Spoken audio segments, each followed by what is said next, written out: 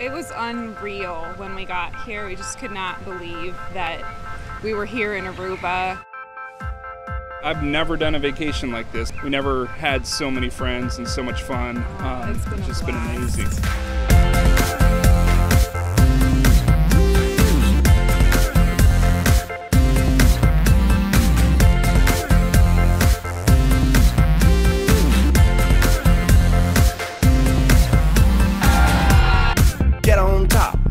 I saw her relax when we got in the water, but she goes, "This is real."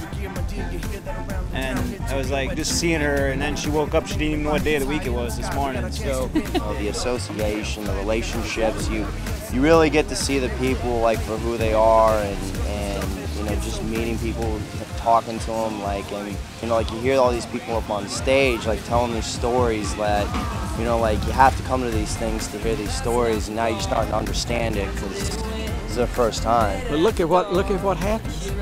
Look around here. This is Aruba. Who would have ever thought we would have been in Aruba, all expenses paid? This is phenomenal. We're having a tug-of-war contest, single elimination. We're down to the final four right now. You got to get in this right now to feel what we feel.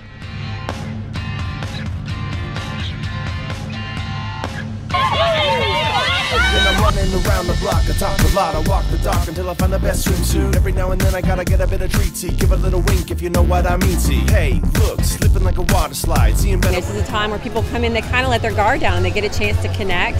And you can genuinely tell when you're talking to people how much fun they've had this week. Let's drop this beat and hurry up and get on the pier. Everyone is coming and I'm drumming severe.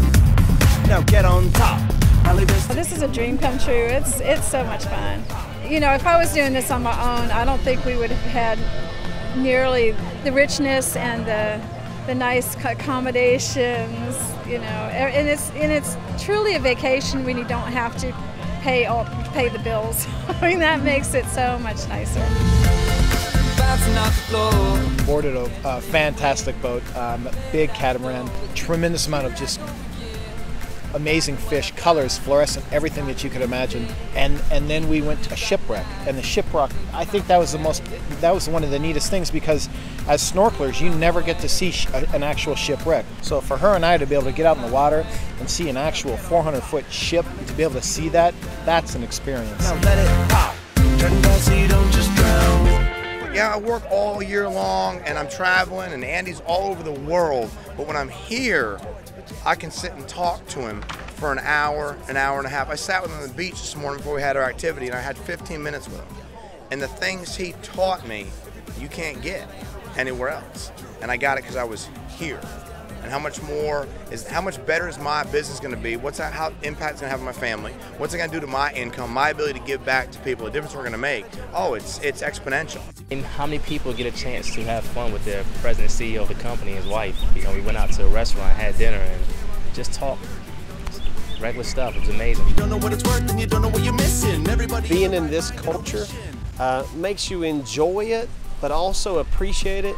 And I've been very grateful to be around people who are grateful. Don't waste your time away in life.